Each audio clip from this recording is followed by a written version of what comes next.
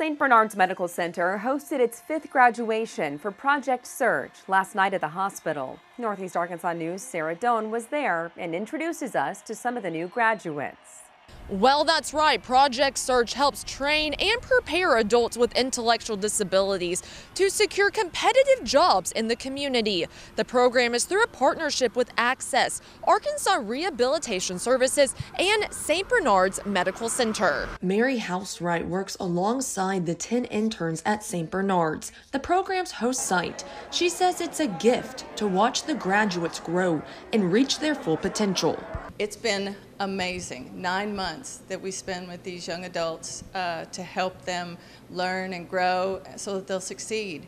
They'll succeed in employment and they'll succeed in life. It's awesome. Over the past 9 months, the interns completed 3 10-week rotations in various hospital departments. Additionally, they served at businesses around town while learning skills training. Logan Bessie is one of those graduates. I'm very excited. I'm very proud with all the other graduates that I've worked with. The futures they have ahead of them is beyond incredible for them.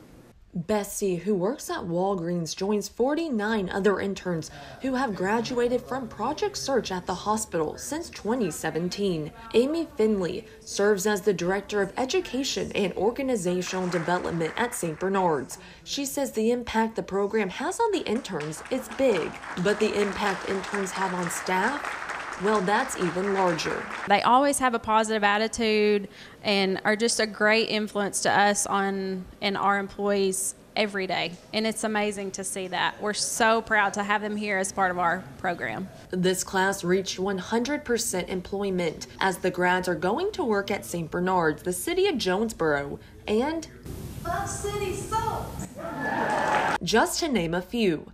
One graduate says the program took her out of her comfort zone. and she helped me to build confidence in myself. I learned that there is no limit to what I can do, and that if something is difficult, I can still find a solution in my own way. The graduation featured speakers and a surprise performance from Corey Jackson. KJMB was there when he visited the group in March.